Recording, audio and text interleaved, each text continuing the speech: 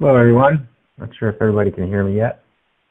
We're going to give a minute or two here to let some folks continue to log in.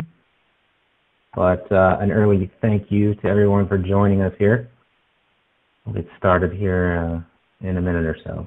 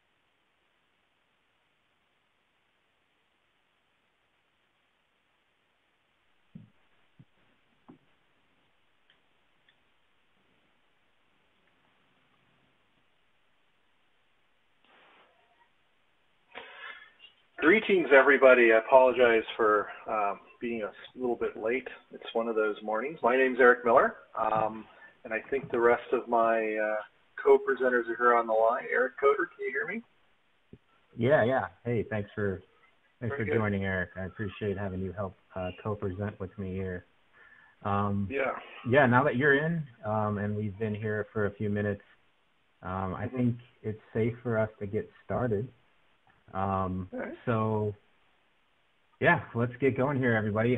First off, my name is Eric Coder. I'm the Ansys account manager here at PADT, who's had the fortune of working with Ursa Major Technologies as the account manager. Ursa Major is based here in Colorado, where I am as well. And Ursa Major has a pretty unique and awesome story, how Ansys and PADT have been able to help them in their mission to disrupt the rocket engine industry with some really unique technologies that they are bringing to bear in the market. And so the essence of the story we're telling here today is that of Ursa Major, but you know, as an agenda goes here, I suppose I can slide over to our agenda slide and overview what we're going to cover here on today's call. So we'll first introduce PADT and, you know, go over Ursa Major at a high level, but we'll let them explain themselves more as they get into their component of the presentation today. And then after, you know, this introduction is complete, I'm going to hand it over to Eric Miller to help with the overview of the Ansys use in the aerospace and defense industry. And then that, again, we'll hand the ball off to the folks from Ursa Major, for which we've got, I believe, 5 presenters. 1, 2, 3, 4, 5 of us from Ursa Major here to cover the various aspects in which they've all had intimate use of several Ansys technologies. So everything from FEA to CFD to use of the new Ansys additive suite for 3D printing with metal. Those have all been integral and vital to Ursa Major's optimization of their technologies, and we'll let them explain that in greater detail. Then we can dive into a Q&A session and answer any questions you guys may have for PADT or Ursa Major. And then if time permits here, we'll also address one of the new offerings from Ansys that has actually been very valuable here in these times of COVID, the Ansys Cloud. So really a versatile way of utilizing Ansys technologies via the cloud. And that's something we'd be glad to share with you guys. If we can't cover that in advance, I'm sorry, by the end of the presentation time that we've set aside here, you can always hit us up with more questions on that after the fact. So with that said, Eric, I'm going to hand it over to you. Thanks everyone again for joining. We look forward to sharing all this with you. Yeah, thanks. Thank you so much, Eric Coder. I made a pledge when we started the company that I would never hire somebody with my name, and unfortunately, he does his job well, so we have to keep him around. So it's confusing sometimes. So let's talk a little bit about our company, Phoenix Analysis and Design Technologies, where our slogan is, "We make innovation work." We were founded. I was one of the founders in 1994. There were 4 of us that were working at what is now Honeywell Engines, was Allied Signal back in the day. Garrett before that. And we were doing numerical simulation, product development, and 3D printing using some new computer-aided engineering tools that we thought were slick enough to build the business around. And that's kind of still what we do today. We provide sales, support, and services, which consulting basically, for simulation, product development, and 3D printing. We're based in Tempe, Arizona, at the ASU Research Park there, although most of us are based out of our homes right now, with offices in California, Colorado, New Mexico, Utah, and Texas. We're about 85-ish employees spread out all the way from Texas to California. So very, very, very diverse group of people and quite a wide territory that we cover. Let's talk a little bit about that one area of the company that we're here to talk about today, which is numerical simulation. We are an Ansys, very proud to be an Ansys Elite Channel Partner. We've been an Ansys Channel Partner for some time, since very early in the history of the company. And it's one thing we, it's a very important part of our business. If not the biggest part, I think it is the biggest part in a lot of different measures, but it's also kind of the core of what we do, because 2 of the 3 founders that are still with the company, we started our career as Ansys users. So it's near and dear to our hearts.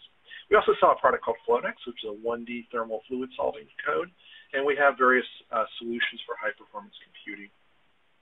On the support side, if you're lucky enough to be purchasing your Ansys from PADT, we provide frontline technical support. So you call, email, or in other ways engage with us, and we will help you. The difference between our support and most others is you're going to be talking to a consulting engineer with lots of experience. They also provide training and mentoring, which is really one-on-one training. And then our services group, our consulting group, does basically, if Ansys will solve it, we'll do it for a consulting basis. We're mostly these days doing complex stress and vibration, a lot of impact, a lot of LS Dyna work recently, and then we've been doing consistently a lot of CFD fluid flow work across multiple industries for a very long time. We also do electromagnetics, both low and high frequency, and multiphysics, where we combine it all. And thermal seems to always find its way into everything we do as well. So we have a really great group of people. Another thing I'll mention on the services side for this audience is we do a lot of customization as well. So we'll work with companies that maybe want to have an ACT extension or custom material model or a new turbulence model for something. So you know, it's kind of a cool thing if you're a simulation engineer to do that, and we have a lot of fun with it. It's an important part of our business. It keeps us fresh on the sales side. When it comes to Ansys sales, you can kind of see it's a little small maybe on your screen, but you kind of see our latest map. We're inching our way across the western United States. Something I like to really point out is that we, a couple of years ago, we won an award, a national award for the quality of our technical support, and that was based upon feedback from customers and surveys and things like that. And as I mentioned earlier, we are an elite channel partner. Something a little unique about us compared to most is we're a very strong technical partner. We've, from day one, have worked closely with development. In fact, I think I still have some code in the Ansys APDL solver. I think Matt does as well, that we wrote way back in the day. And so we're very involved with them from a planning and strategic standpoint, as well as helping them out when we can. You know, we have full physics capability as well. You may think of us as doing just fluids or just doing structural, but we do all the different physics. And I think our fastest growing part of our business is the high frequency electromagnetics. And we're all about long-term relationships. We've had 20 plus years working with the same customers and adding new ones all the time. And you know, our goal and what's worked for us from a business standpoint is to create long-term customer success. As COVID has rolled through so many different aspects of all of our lives, those long-term relationships are really paying off for us and our customers as we all work through this together. So it's been great.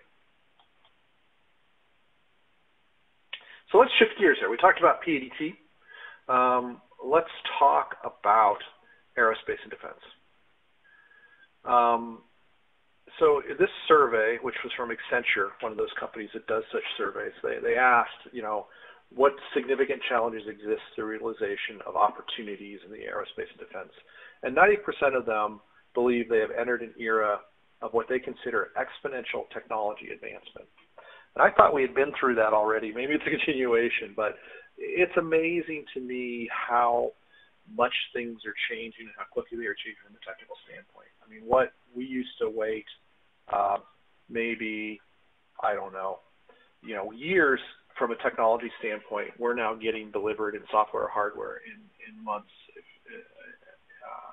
or maybe quarters if it's taking a while.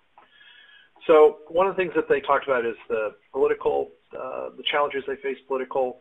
So, you know, that situation is driving defense spending and pushing for more flexible and diverse technology solutions. You know, it used to be just us and the Russians in space. Well, that's changing. So and the economics of space is changing. So there's a lot of things. Tariffs, raw material is increasing. Some of the things it's impacting how we do engineering. I think if I click, it'll go to the next one. So faster technology insertion and productivity.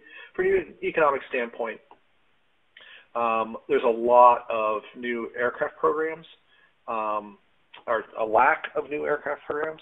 So a lot of companies are pivoting to basically maintaining the existing fleet. We're certainly seeing that with our customer base.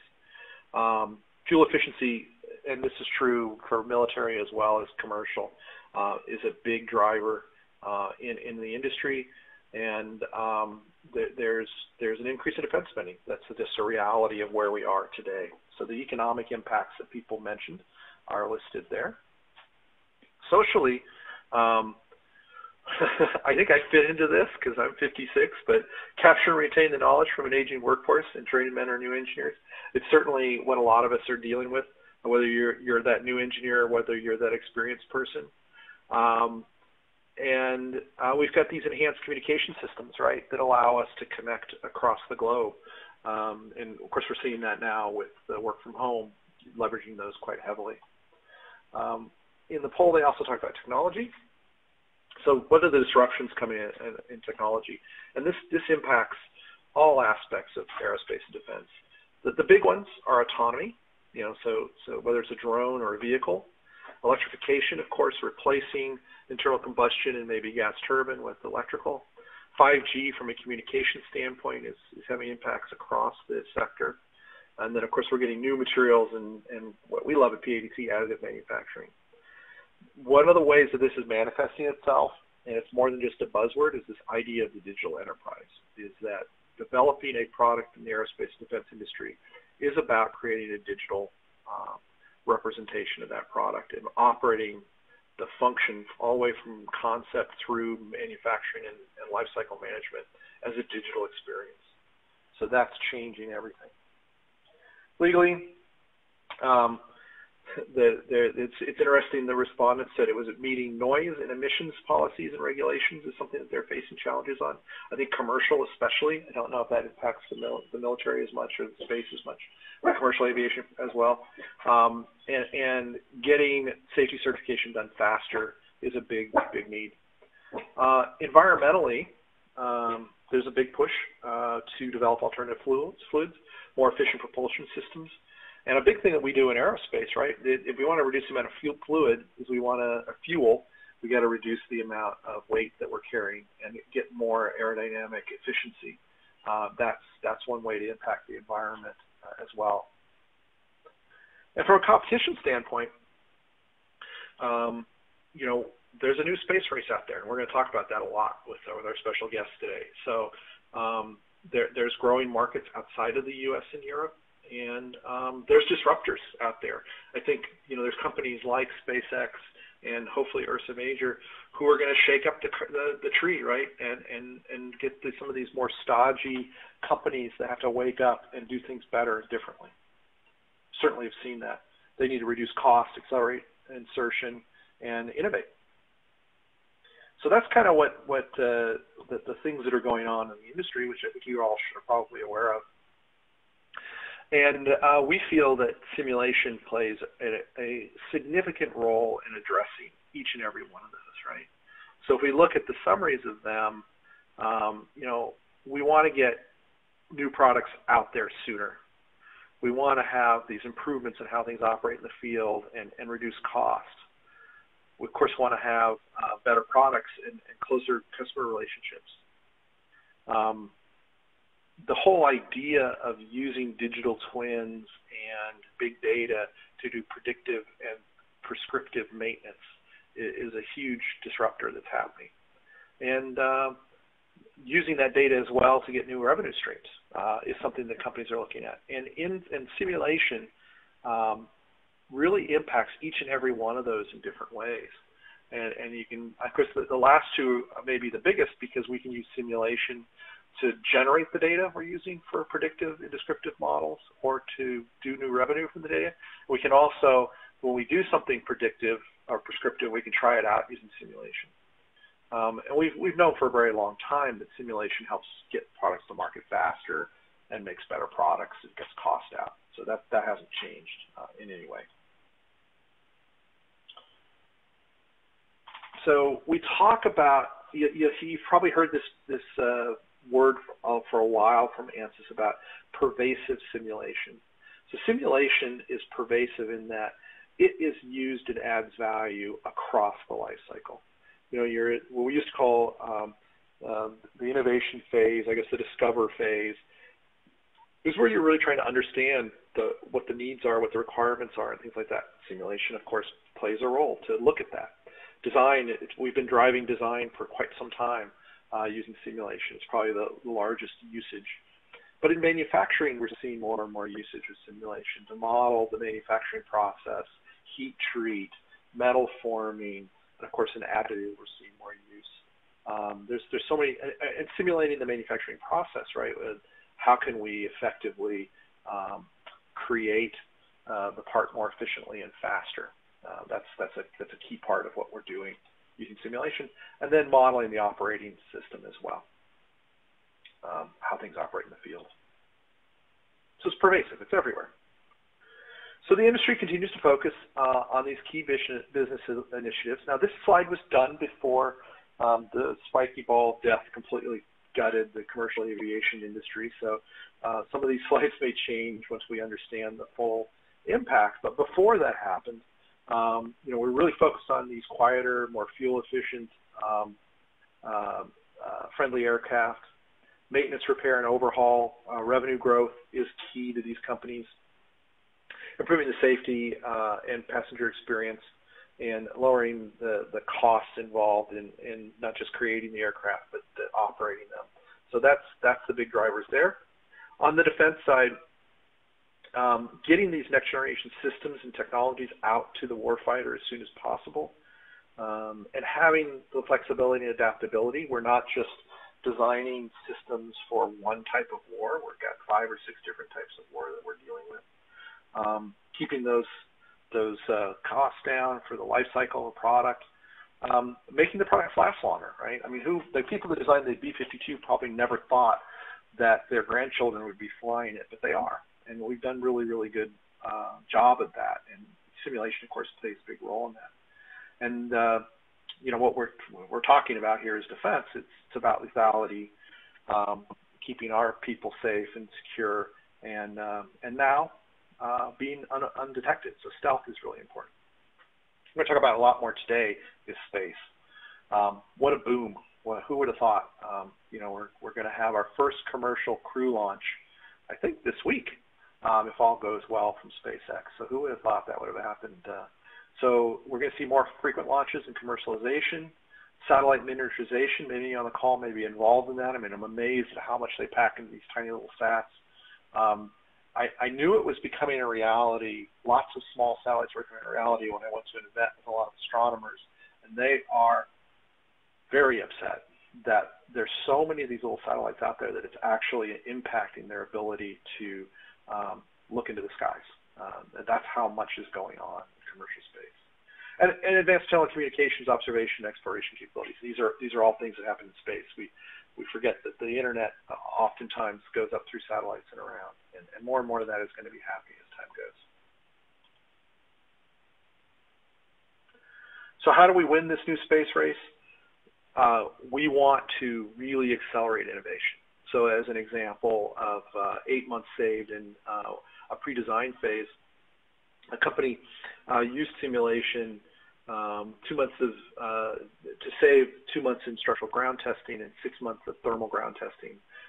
So that's something that I'm sure all of you on the call have dealt with and seen the advantage of with time, and optimizing the design through it all. So not only do they make sure that the design works, they optimize that design. From an additive standpoint, which of course is near and dear to our heart here at PADT, you can get anywhere from 10 to 100 times reduction in the volume of material. And I do notice they say volume and not mass. So we're doing some things, playing with even maybe getting more weight out than volume. It's pretty cool, some of the things we can do with additive. So taking multi-piece assemblies and turning them into a single part, and changing the geometry to get, because oftentimes our geometry is dictated by the manufacturing process, with the freedom of additive and the power of simulation to drive at the design and the optimized design and simulate the manufacturing process, we can get a huge amount of weight out of these things. And boy, we're going to talk about it today. We're going to talk about propulsion, but anytime you can get a reduction in temperature on a propulsion side, that's a fantastic thing. So as we know, the plumes that come out of these engines can be very, very sophisticated, and understanding that and reducing the temperature gradients and cooling the parts that need to be cooled is such a key part of propulsion design. We'll, of course, talk about that more with our friends who do propulsion design. Which leads me right to where I am. So I'll hand it back to you, Eric, and introduce our customers here from our friends from Ursa Major. Yeah. All right. Thanks, Eric. I appreciate that. You can certainly speak to the industry on whole amongst the best of them, so we appreciate your time here. Now, yeah, let's hand it over to Ursa Major so they can kind of tell their story on how they see their engines design and Ansys being integral to that, and so how they're going to disrupt the rocket engine industry with some technologies that they've developed that have been, I think that we can safely say that Ansys has played a vital role in. So with that, let me just hand it over to Bill Murray here. And Bill, you can kind of overview who all you have on the call here on your side, and take it away. Perfect. Yeah, as Eric said, my name's Bill Murray. I'm the Director of Design and Analysis at Ursa Major. And I've got with me 4 other people here: Scott Walsh, Director of Turbo Machinery; Ian Shannon, FEA Analyst; Eddie Rondon, Senior FEA Analyst; and Yunpeng Yang, Staff CFD Analyst. And that's the entirety of our analysis team here. And I'll give an introduction to the company and explain overview of Ursa Major and what we're here to do, and Scott will take it from here to describe our products and exactly what makes them tick. So as far as the personal introduction, I've been here since the start of the company in 2015. I came from Blue Origin before that, and Purdue University grad and a USC grad. And I've kind of been involved in a little bit of everything with the engine development. So I've been deeply involved with analysis of the Hadley product prior to the formation of our analysis team. Also been a designer on the product itself, mostly on the preburner, as well as a couple other components on the engine. So as far as the start of the company, we were started via an angel investment round and began design on our first product for test in about October 2015, and that's Hadley you see here on the slide. The slide is basically just a cartoon evolution of the product when it began its early phase design all the way through the first block release of the engine that we ended up selling to our first customer. So we started with 6 employees roughly by the end of 2016 in Broomfield, Colorado. We're about 60, a little over 60 employees now. Our first Hadley was built in July of 2016, and that's our 5,000-pound thrust kerosene ox engine.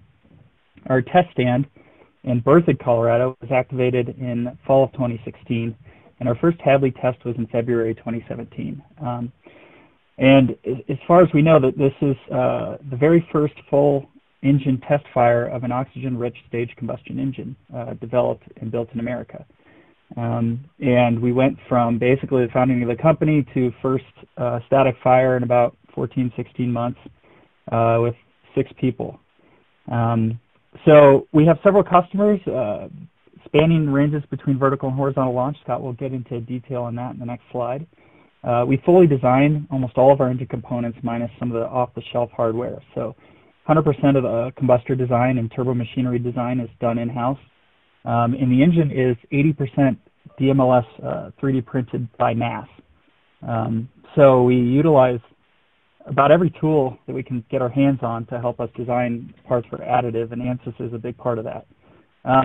Like I said, our main test facilities are in Berthoud, Colorado, and our engineering facilities in Lafayette. We also utilize testing at Purdue University. We've used Ansys from day one. So we started with analysis work on the thrust chamber and injector, and then we started using mechanical and CFX for all turbo machinery analyses. It was pretty much Scott and me at the time using Ansys. We got going on rudimentary combustion CFD for the preburner injector before the first static fire, but we've since evolved a lot. Now we employ 3 full-time analysts, and the primary uses are Ansys Mechanical, Ansys CFX and Fluent, and Ansys Space Claim. And we do full detailed analysis on all engine and thrust stand hardware in-house. So, like I said, on this slide here, we're basically trying to develop the highest performing, lowest cost, most reliable engines for launch and hypersonic applications. We do have a lot more technical info on our website and Instagram if you guys are interested. So with that, I'll hand it over here to Scott, and he can explain more about the products. Great. Thanks, Bill. So my name is Scott. I'm the Director of Turbo Machinery at Ursa. I've been with the company since the very beginning, like Bill said, October 2015. At Ursa, we really strive to build high-performing, reliable engines for our customers' unique applications. And as Bill mentioned, we have applications from boost all the way through horizontal flight, hypersonics work. In order to accomplish that, the goal is to select the correct engine cycle from the start. And so we use a closed engine cycle for our rocket engines. So the difference between a closed engine cycle and an open engine cycle in a rocket engine is all about what happens to the turbine gas after it leaves the turbine. In an open cycle, that gas is dumped overboard, so you don't get very much or any useful thrust out of it. In a closed cycle like ours, that gas is used in the main combustion chamber for thrust. So while it's a more difficult cycle to master, it has an inherent performance advantage over the other open cycle engines. So we also use scalable architecture, meaning that, as you can see on the left-hand side, we have a small Hadley on the left-hand side and a much bigger Ripley engine on the right-hand side. And the architecture of those engines is very, very similar. Some things don't quite scale when you go such a drastic change from the 5,000-pound engine on the left to the 35,000-pound engine on the right. But in general, things scale well. The positioning and mechanisms we use, they scale well. And so that means that we're able to take lessons learned from one rocket engine program and apply them across all of our rocket engine programs well. So again, back to Hadley, which is the smaller rocket engine on the left-hand side. It's a 5,000-pound, ox-rich staged combustion engine. and that means that our preburner and turbine operate in a high-pressure, oxygen-rich environment. So while this cycle is high-performing, because it's in a high-pressure, oxygen-rich environment, it has some other challenges associated with that. You can see, it's difficult to see on the Hadley, but maybe you can see a little bit better on Ripley, that the turbopump is stacked directly in line with the thrust chamber. This allows us to have a much smaller circumferential footprint for the engine, giving us more room for other things. Let's see, the other thing I wanted to mention was on both of these engines we do have fuel hydraulic actuation, so thrust vector control, and that just means that we're using kerosene, our fuel, as our hydraulic fluid to control the pointing vector of the rocket engine. So as Bill mentioned, most of these engines, a lot of these engines by mass, are all additively manufactured, and it's been an enabling technology for us because it's allowed us to take what would be very complex assemblies and create them, analyze them, assemble them with much fewer components, leading to lower cost and shorter lead time. It is a new manufacturing method, and so it has some other challenges associated with it. But we're exploring Ansys products that are helping us with some of the challenges, and we'll talk about those in a couple of slides. One of the other things I wanted to mention that we do best at Ursa is test. So the image at the bottom right is our stand A. We test Hadley on that stand, the smaller of the two rocket engines. On that stand, we've completed over 500 tests and thousands of seconds of run time. So having that in-house, having that available to our, solely dedicated to one engine program and not an outside resource, has been a huge benefit to us and enabled us to move fast, make changes, and experiment with our technology. The top right picture is test stand B that was completed earlier this year. It has the capability of testing both Ripley and Hadley. So it could be a second test stand for Hadley if we need it. And currently it's pictured in the Ripley configuration. So brief update, Ripley testing started on that stand earlier this year. So in the next sections, we're going to let some other people talk. We're going to talk about some of the detailed analysis we do in order to make these rocket engines function. Ian's going to start off talking about topology optimization and one particular application of that method we've used recently. Then Ian will also discuss simulating the SLS or DMLS process using the Ansys tool to allow us to get better products, better surface finish, and better material properties out of those prints. Then Eddie's going to take over and talk about some of the structural modeling and complications that the combustion chamber presents and the nozzle. Finally, Yun Peng's going to talk about some of the unsteady cavitation modeling we're doing on our turbopump inducers. So with that, Ian, if you're here, I'll hand it over to you. Yeah, thanks, Scott. Hi, my name is Ian Shannon. I'm an FEA analyst at Ursa Major. I've been with the company since 2018, and I've had a chance to work on projects from fluid flow to thermal and various structural analysis projects. So on this first slide, I'm going to talk about an application of topology optimization. Here we can see the engine controller assembly and the support bracket that would attach to our Ripley engine. It's important to get the controller support right for two reasons. One, ensures proper isolator operation so that we're protecting sensitive electronics from engine or vehicle vibration. And second, the support bracket still has to withstand the same loads that any other component on the engine would have to. So we have to maintain structural integrity. So as far as ensuring proper isolator operation. Typically, I've seen this done by making sure that the isolator modes are separated from the flexible body modes. And then there are multiple approaches, whether it's modal scaling or different acceleration modes to ensure that there's a structurally sound support bracket. So here we can see what the first flexible body mode of the support bracket would look like. And the response may be considered acceptable based on the criteria that I described earlier. But what if you wanted to increase the separation between the isolator modes and the flexible body modes to give yourself a little bit more margin?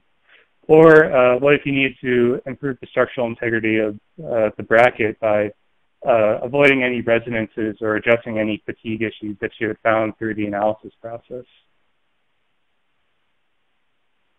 So topology optimization is a great low computational cost tool that can be used to help improve designs. Analysts and designers can fully explore available design spaces in a more automated fashion. And this can be used to help you identify some potential concepts which may or may not be intuitive. So here is an example of one of the runs that we had done on the bracket. You can see the differences on the lower middle and then the lower right. Through topology optimization and an effort that took about an afternoon, we were able to increase the natural frequency of this bracket by about 8%, which is enough to pad your margins or improve the vibration response of the system.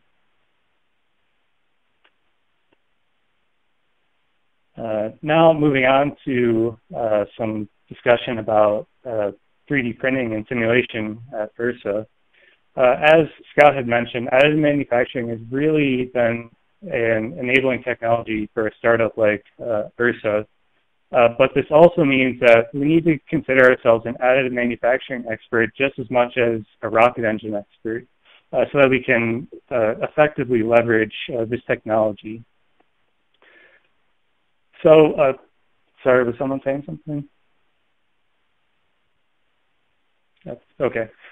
So we're constantly working on improving our knowledge and capability in some specific areas, such as material properties, so things like material strength, fatigue performance, or even the surface finish is pretty important for us, especially in the analysis domain. Print scaling, ensuring that our critical flow paths are dimensionally accurate, and then ensuring that we have a high success rate of our prints. It's a pretty common challenge in the additive manufacturing community to prevent parts from cracking or peeling off the build plate or having recorder blade interference. So on the left here, you can see our LOX pump housing, which has quite a few complex internal flow paths. And this is something that's really been enabled through the use of additive manufacturing. Unfortunately, this does mean that we always can't follow the 3D printing guidelines that are usually required for something like this, especially the overhang or the allocation of support material. It just isn't feasible to get these in all the locations due to the challenge of removing support material.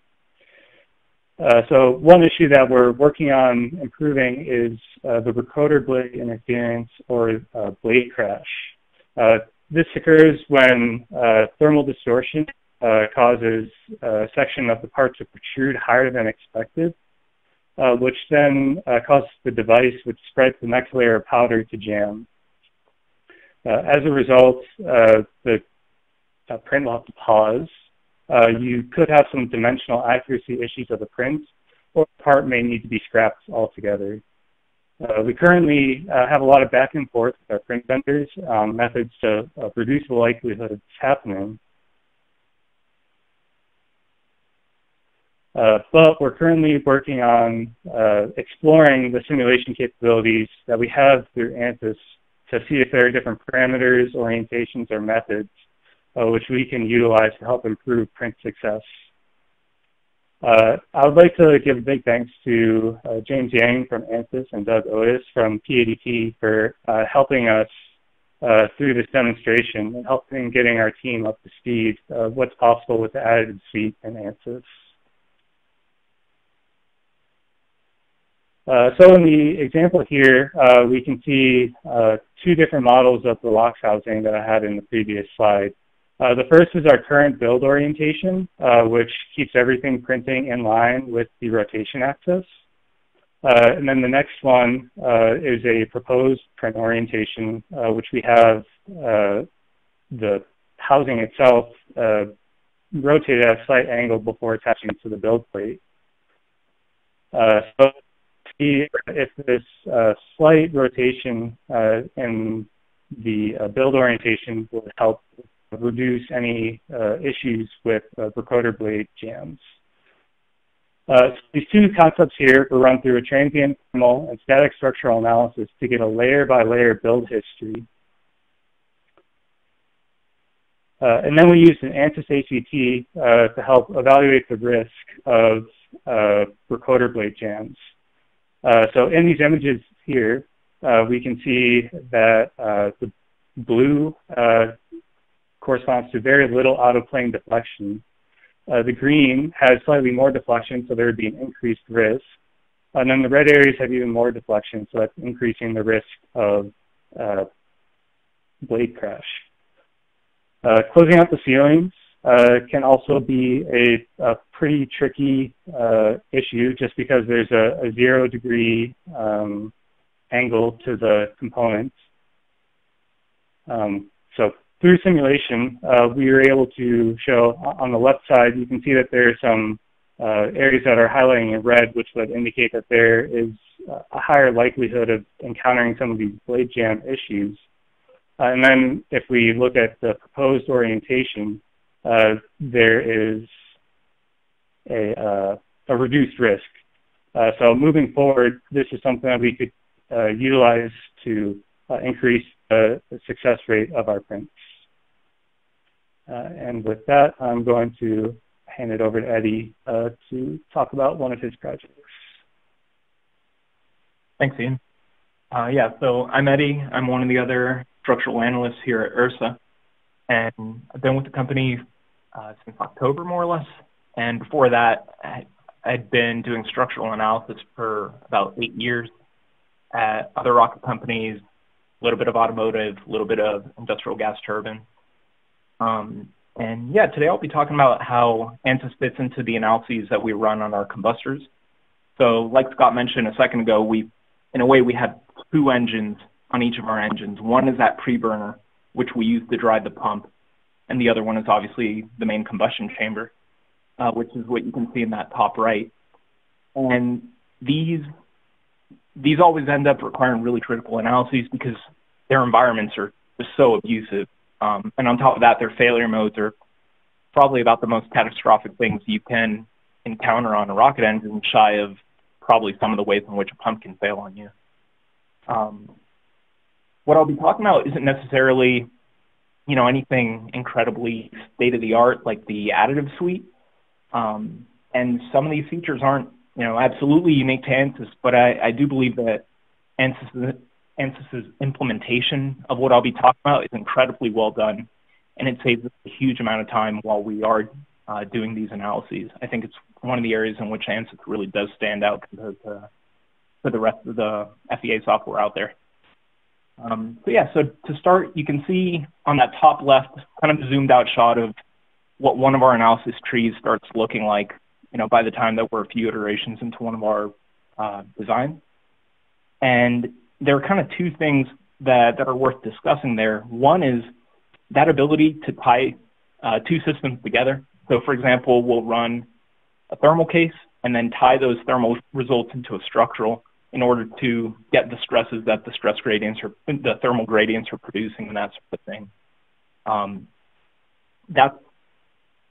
yeah, I think a very standard approach in things like airflow design within turbo machinery, and definitely, yeah, injectors, combustion chambers, anything like that where you have these huge thermals. It's incredibly helpful. Obviously, it's also helpful to do things like pre-stress modal analyses, buckling analyses, random vibration analyses, all that stuff. So that's definitely great. And the other thing I really love about, yeah, that kind of linked system approach that it has the ability to just completely clone an entire set of analyses, whether you use that to then piggyback off that to create a slightly different code case, or so that you can keep a set of results. You also can pull in new geometry and rebuild it with very minimal input on your side. But I think when all is said and done, like if we've been working on a project for, say, a month or two, we've probably saved, man weeks of time, thanks to those little efficiencies that Ansys allows for.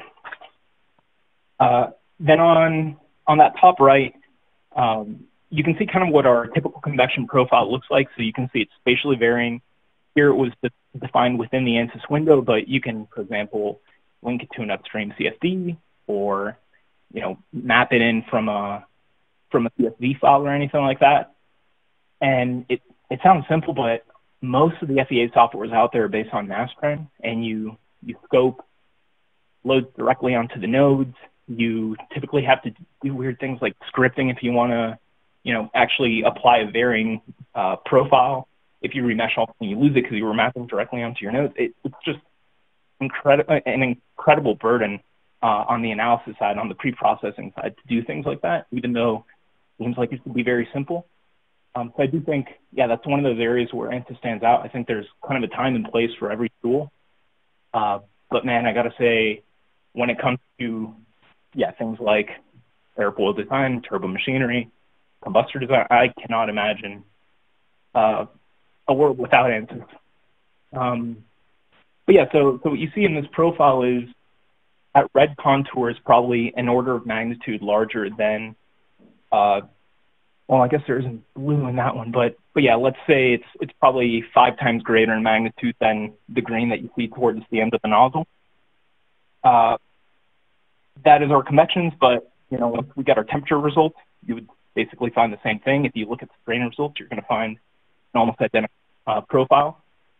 And then what that produces is just incredibly wicked thermal grading. So we might see 2 surfaces that are less than 0.1 inches apart, and they're 1,000 degrees apart from what each surface operates at.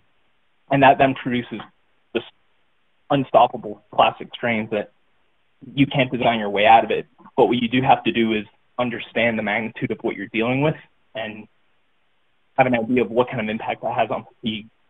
So you can see in the bottom right, that's typically what our strain profile will look like. So it's a really heavy biaxial strain state.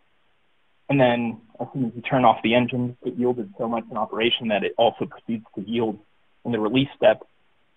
That hysteresis loop will basically cause those strains to very often grow from cycle to cycle. So you have to have a great understanding of that. You have to have material models that actually allow you to capture those effects. And yeah, in that regard, Ansys just does that all very well. The solver is, yeah, very stable, even at very high strain levels and stuff. And yeah, it's just a huge, yeah, time saver and a really great tool for that sort of thing. That's about it on my side. I'll go on to Yunpeng now. Thank you very much, Eddie. Hi, this is Yunpeng Yang. I'm a staff CFD analyst at Ursa Major. I'm going to talk about the lock pump induced cavitation. As Scott already touched on, turbo pump is one critical and demanding component of the liquid rocket engine. We want to minimize the engine weight so that the fuel and oxygen inlet pressure is low. So turbo pump is to raise the fluids to a significant higher pressure so that high efficient combustion can occur in the main combustion zone. The cavitation is a phase change phenomenon when liquid pressure is below its vapor pressure. As the inlet pressure is low, turbo pump will likely face cavitation, which may cause a serious performance issue. One remedy is to add a pump inducer to raise the pressure sufficiently high enough so that the pump, there are no cavitation in the pump space. The cavitation and the inducer design is a science and also an art.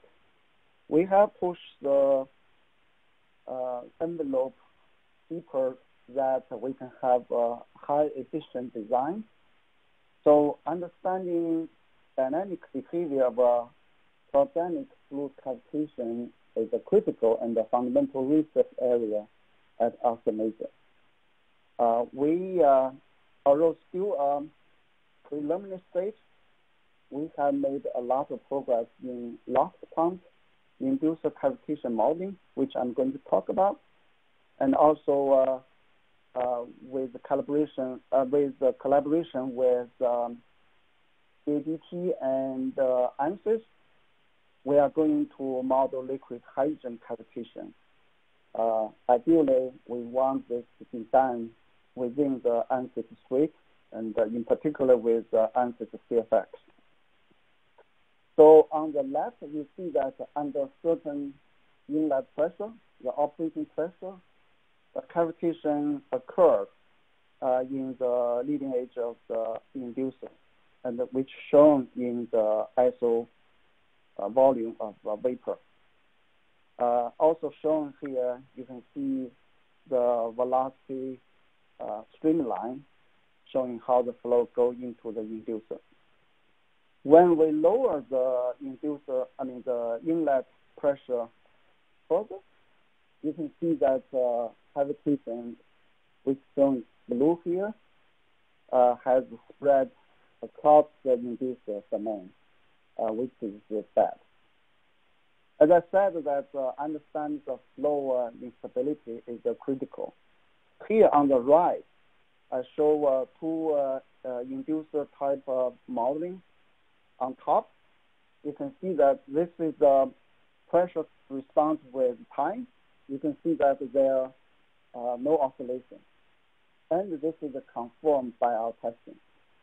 In another design, you see there are a lot of oscillation, the pressure signal, which is also validated from the testing. So again, that we have done a lot in the cavitation modeling, but a lot more to be done with the help of PADT and Ansys. So I think this is end of the last slides of our presentation. Thank you very much for your attention. Eric, I'll hand back to you. All right. Thanks, guys. I appreciate all that. Great insight from your respective domains there at Ursa and what you're working on. At this point, we've got a few minutes left in the hour here, and we're happy to address a couple questions that have come in from the audience. I'm going to hand this over to Bill now, I guess, to kind of navigate that. I will say real quick before we jump into those, looks like we're going to be short on time to cover the Ansys Cloud. So if you guys would like to learn more about Ansys Cloud, I encourage you to reach out to us at PADT. info@padtinc.com is a good email address to use, and I'll actually post some information here as well on the audience announcement section. And more importantly, before I show that, I want to make sure that I share with you the web address for Ursa Major Technologies, so you guys can go learn more about them even than what we talked about here today. So Bill, go ahead and take it from here for the questions. I actually have a few that I thought that I may ask, but let's address the the customer question or the audience questions, I'm sorry, first. Sure, yeah. So it looks like we have a question, tell us about multi-species combustion. So I don't have a whole lot to add to that, really, but we have worked with eddy dissipation models in CFX with a kerosene O2 built-in reaction that CFX has built in, and we used it primarily for iterating on injector designs as a comparative tool, but most of what we've done on the combustion side of things as far as developing our technology has been primarily by running tests and actually doing a lot of single element injector testing at Purdue. So it's something we're actually working on building out our capabilities with and moving into using Fluent and starting with the eddy dissipation model in Fluent, but going from there. But that's about all I can go into details on what we've been doing with multi-species combustion. And I can start the next question. I might send it over to Youngpeng and Scott here too. But we've also done a decent amount of work on oxygen as a supercritical fluid as part of the preburner combustion process. So the preburner, you have a ton of liquid oxygen coming into the preburner that eventually goes through the supercritical regime at very high pressure.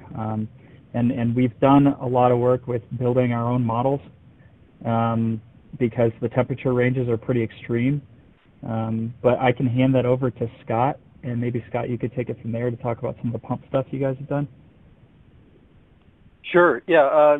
Most of my focus is not necessarily on the supercritical part of the fluid domain, but on the low pressure, vapor pressure. So the CFD that Yunpeng presented, cavitation performance, steady and unsteady results for that. It doesn't make a big difference in the turbo machinery as far as supercritical is the way we operate them. I'll answer the next. There's a couple more that came in. Are the nozzles cooled or ablative? They are cooled. There was another question, are these engines designed for reusability? Whenever you test a rocket engine on the ground, you're going to test it multiple times. It's always got a fair bit of reusability designed into it. And our engine doesn't require overhaul or rework in between test firings. So I guess that would be yes. And then our exothermic fuels higher energy in the plans. So if you look at our website, SAMUS is a liquid oxygen hydrogen engine that we're working on in the background now. And Eddie, you want to look at this LCF question? Yeah. So there was one question asking what tools we use for low cycle fatigue. If it's a commercial product like ENCODE or some sort of in-house code, how do we get fatigue properties for additively manufactured materials? So far, it has all been basically an internally built approach. We actually did just recently get a few ENCODE licenses because we do expect to start running into a few cases where its capabilities would actually be really helpful. So basically, one on top of, if I remember it correctly, already having a very nice right out the box material library or helping you with derivations of fatigue curves.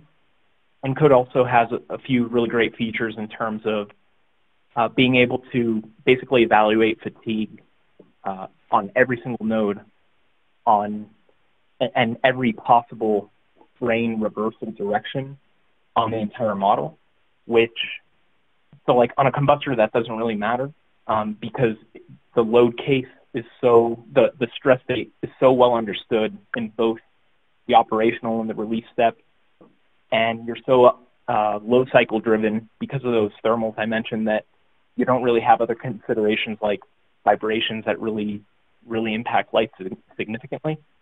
But there are other cases. So at my previous employer, for example, turbine blade analysis ENCODE was incredibly helpful for because all of a sudden you're not evaluating, at the one very obvious peak stress location. Now there are, say, 5 contenders. And there are all these competing influences in the stress state that change the direction of the stress reversals over time and stuff. And it just, what, for me right now might take a 10-minute thing to do it by hand. As you start adding those complexities, all of a sudden you could be at it for hours and you might still miss the real life-driving location. So depending on the complexity of your part, yes, ENCODE could absolutely be great. So far, Ursa hasn't used it, but again, like I said, as we kind of build out our capabilities, that's definitely on the horizon for us. And then as far as material properties, yeah, I would definitely warn you regarding the assumptions that you do make here. So something that we do when we're in the development phase is just kind of use whatever properties we can dig up, whether it be in something like MMPDS, which is the sequel to the Mill Handbook, or anything like that. Rough guidance based on the sort of properties you see out of forging. But as we approach more of a design-ready state for the hardware, we do have to start refining those assumptions, because I don't think it's uncommon for an additively manufactured material to have, say, half the elongation or 20% less strength or whatever than what you might see out of forging. In some cases, especially on really great platforms, it could be superior, but that's a really dangerous assumption to make, especially if you are in one of these industries where you have to push the factors of safety on the hardware very aggressively due to things like weight considerations. So, long story short, really, at the end of the day, you have to test it. So we have our own test rigs to verify what kind of properties we're getting out of our build.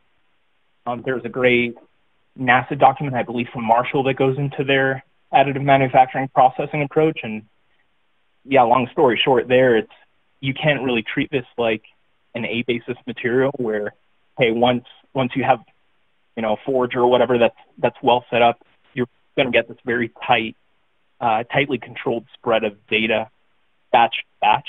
Like here, if you're tuning with the printer, or if something happens over time and for some reason it just kind of starts wearing on you, all of a sudden you could start getting much lower properties than what you had been used to. So you do need to kind of keep up with that build by build and verify that you are getting what you're designing around.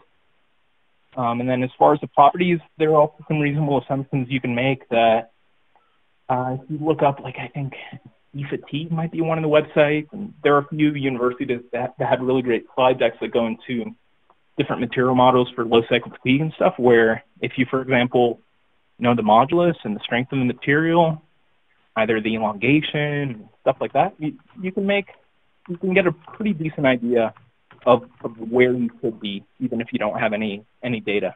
And again, obviously, especially as you get ready to release your hardware for production, you need to actually confirm what you're assuming, because you could definitely make some really dangerous assumptions. All right. Hey, Eddie, I think we're going to get chopped. Okay, there you go. You jump in there. Yeah, cool. This is Eric here again.